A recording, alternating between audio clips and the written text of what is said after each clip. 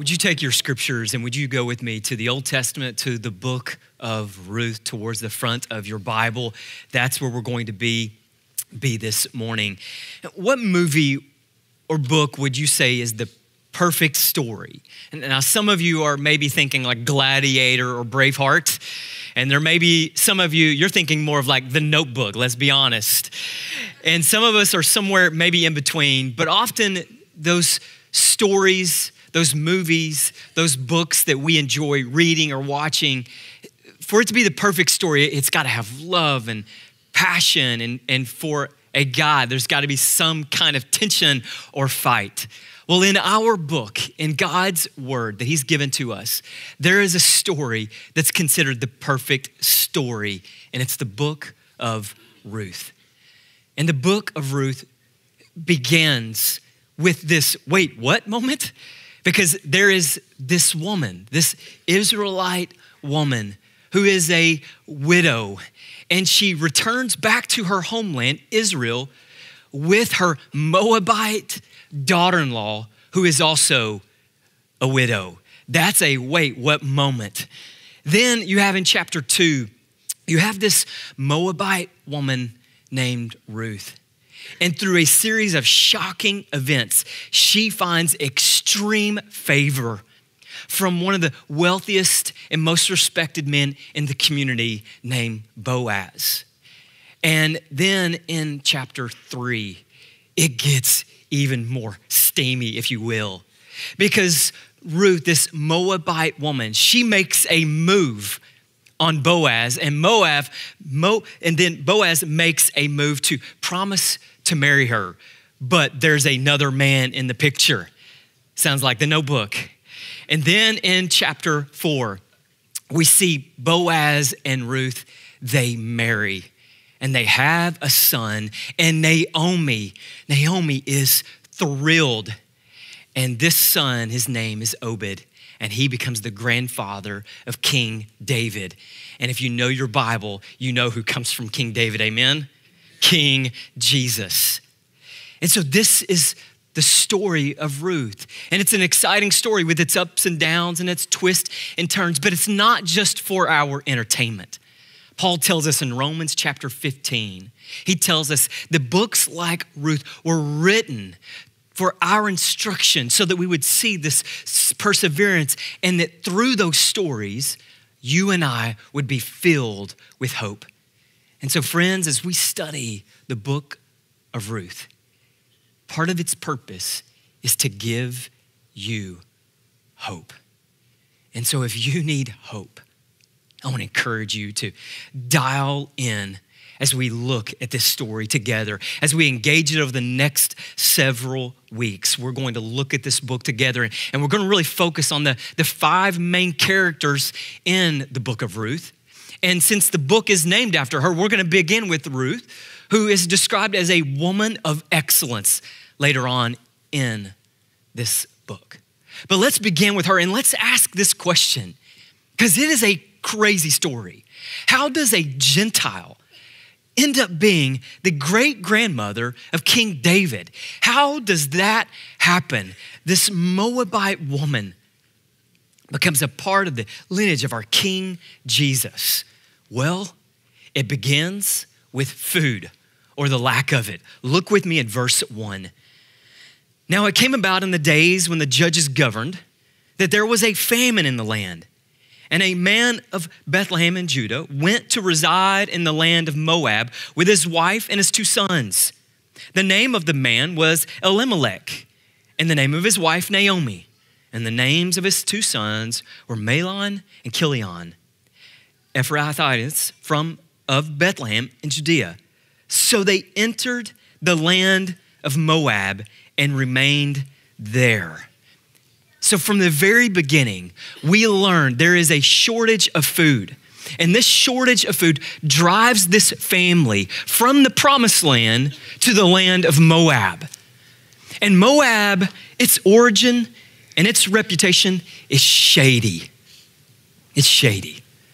This Moab, kingdom of Moab, is not good. Their origin begins, we find, in Genesis. And we find that there is a man named Lot, the nephew of Abraham.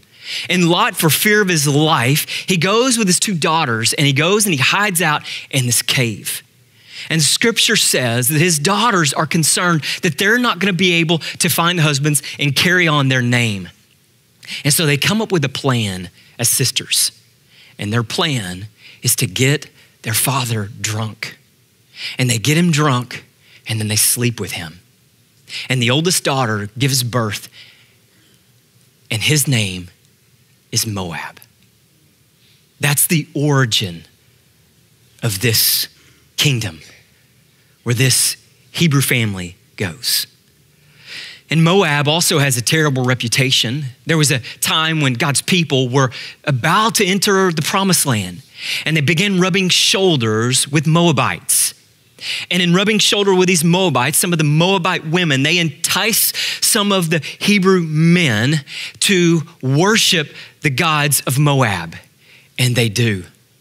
And because of their rebellion against God, over 20,000 Israelites die of a plague. And it's important for us to know the reputation and the origin of Moab because it's just an amazing picture of what God can do despite where you start. And so they travel to Moab, but then in Moab, we're going to see that tragedy strikes. Look with me in verse 3. Then Elimelech, Naomi's husband, died, and she was left with her 2 sons. And they took for themselves Moabite women as wives. The name of one of them was Orpah, and the name of the other, Ruth. And they lived there about 10 years. Then both Malion and Kilion also died, and the woman was left without her 2 sons and her husband. And so if you are hurting this morning, for whatever reason, something going on at work, in your marriage, in your family, and you're hurting, Naomi knows what it feels like to experience hurt and lost. She's lost her husband, and now she's lost her 2 sons. Tragedy strikes. But good news arrives. Good news arrives. The author tells us in verse 6, then Naomi arose with her daughter-in-laws to return from the land of Moab because she had heard in the land of Moab that the Lord had visited his people by giving them food. And so here we see where there was once no food in Israel, God has provided food. And one of the fascinating things about this story is Bethlehem means house of bread. And in chapter 1 at the beginning, we learned that there was no bread in the house. But now God had visited his people and there was bread in the house.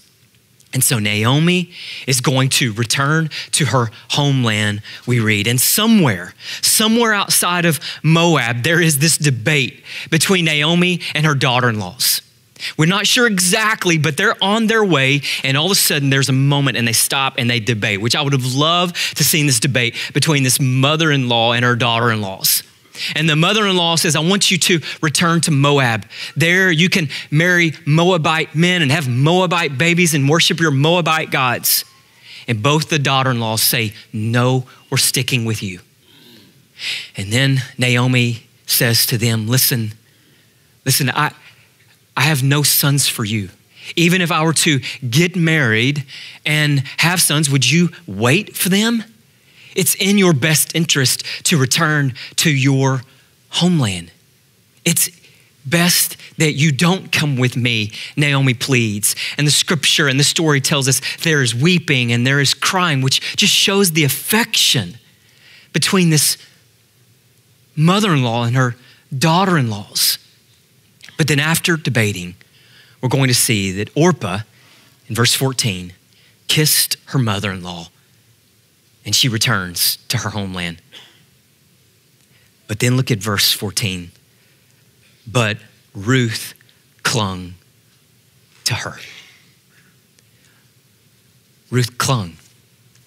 This word clung is the same word that's used in Genesis chapter 2 when it talks about a man leaving his father and his mother and being united, clinging to his wife. It's that kind of relationship that Ruth had with Naomi. She says, I am with you. I am taking hold of you. This expresses their relationship that they had. But notice, Naomi still doesn't stop. She says in verse 15, behold, your sister-in-law has gone back to her people and her gods. Return after your sister-in-law. And then we have one of the most beautiful passages, definitely in Ruth, in the Old Testament, maybe in our entire Bible. In verse 16, but Ruth said, do not plead with me to leave you or to turn back from following you.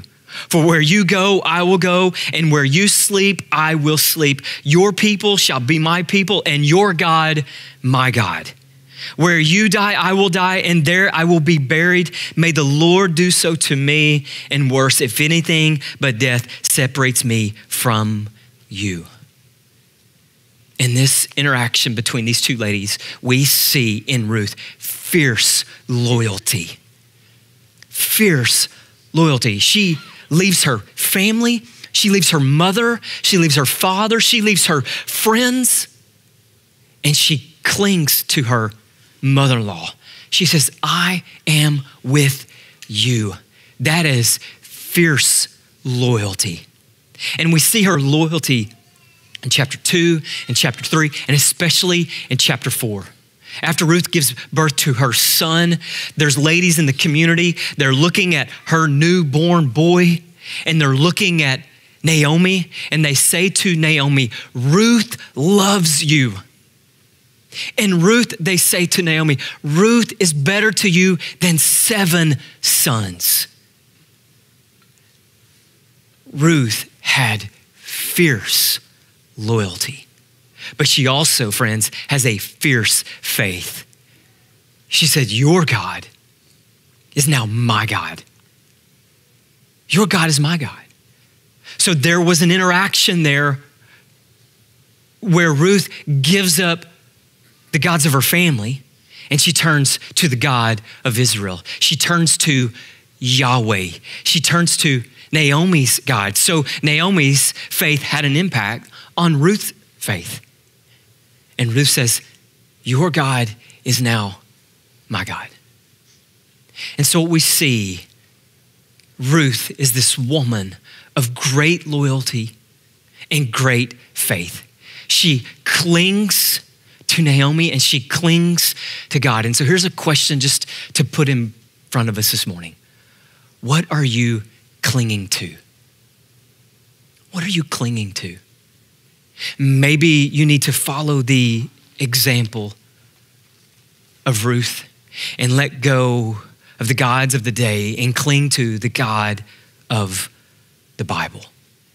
And what is fascinating to me is in Ruth's actions, we see what Jesus was talking about in the Gospel of Luke. When Jesus is talking about what it means to cling to him, he says, so therefore, any one of you who does not renounce all that he has cannot be my disciple.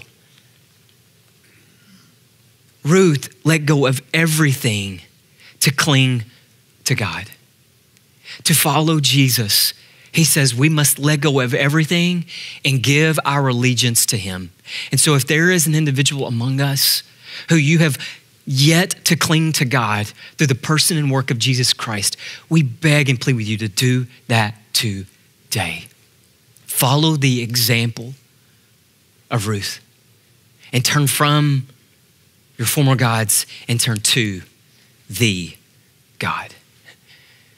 And after Ruth gives her speech to her mother-in-law, I love what happens next in verse 18. It says, when she saw that she was determined to go with her, she stopped speaking to her about it. The mother-in-law just yields. I give up. Come on, you're coming with me. And here we have this Moabite woman going to live in the land of Israel, the promised land. And God is going to use her in a tremendous way. But there's a couple of next steps just to lay before us this morning. First, this one's for our young men, our single men, and this one's simple. Find a Ruth. Find a Ruth, amen? Young men, single men, find a Ruth. Find someone who is loyal and find someone who is faithful. So young men, wherever you are, single men, wherever you are, find a Ruth. And then for the rest of us, whether we are moms or whether we're not moms, whether we're male or female, may we be Ruth-like. May we be Ruth-like. Whether it's at work or whether in our neighborhood or in our very own home, may we be Ruth-like and demonstrate fierce loyalty to one another and fierce faith to God. Fierce faith and fierce loyalty. May we be Ruth-like. Imagine if our marriages practice this. Imagine if our marriages practice this fierce loyalty. Imagine as a church if we practice, and I was waiting for that to happen. And I think I'm okay. I think I know the rest. Imagine if we practiced this as a congregation with one another, this fierce loyalty and this fierce faith. May we be Ruth-like, and young men, single men, find a Ruth. Now, I left an important part of this story out, and I want to draw your attention to it back in verse 1. Back in verse 1, we read that this was the time of the judges. And this gives us the context of what was happening in the story of Ruth. Ruth is not an isolated story out here by itself. No, Ruth is a part of a bigger story. And we read that the story of Ruth is taking place in the time of the judges. But the time of the judges for Israel was like the dark ages. It was like my middle school years. It was a very dark time for Israel and her people. Matter of fact, their reputation in the book, the end of Judges, the very last verse, is that everybody did what was right in their own eyes. And what they were doing was not right. They were rebelling against God. They were worshiping other gods. And God had to bring judges and these deliverers to try to bring them back. But what I love about this story of Ruth is in the darkest moments of Israel's history, shines Ruth. It's good, bud. Shines Ruth. In the dark ages of Israel, Ruth shines. In the midst of hardship and trial and death, Ruth shines with her loyalty and her faith. And so maybe you can relate to Ruth.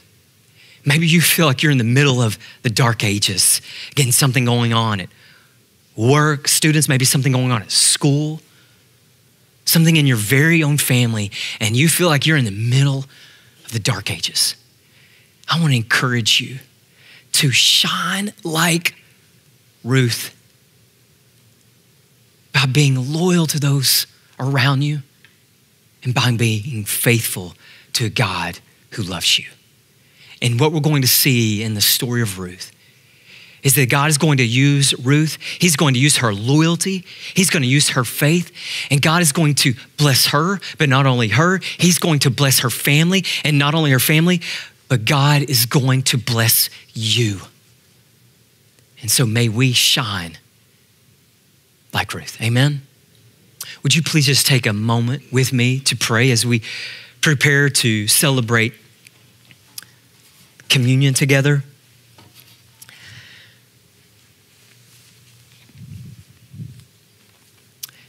And so as you're sitting there with your heads bowed and your eyes closed, I'm just reminded there was another moment of difficulty, a dark time.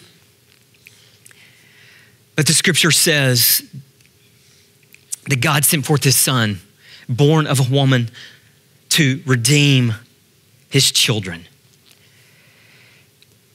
And so just like Ruth shined in a very dark period of time, the Bible says, into the darkness, a light has shone.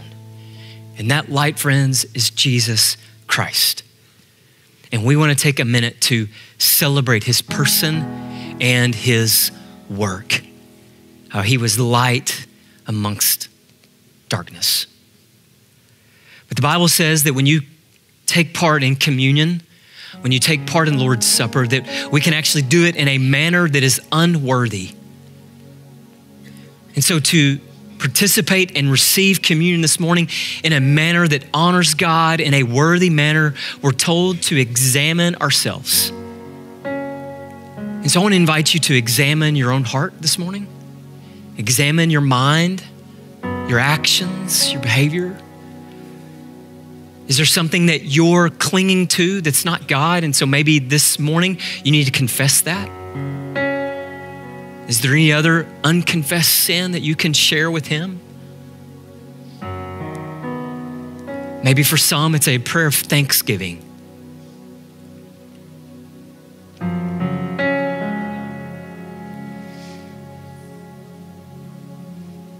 And so, Father, we do thank you for how you used a Moabite woman and how she shined in the darkness. And so as your people, may we do the same. And we do thank you for how Jesus Christ came into the world to save sinners.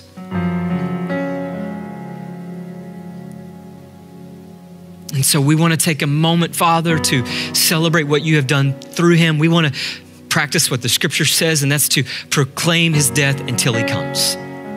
And so, Spirit of the living God, would you prepare our hearts and our minds for this moment? In Christ's name, amen.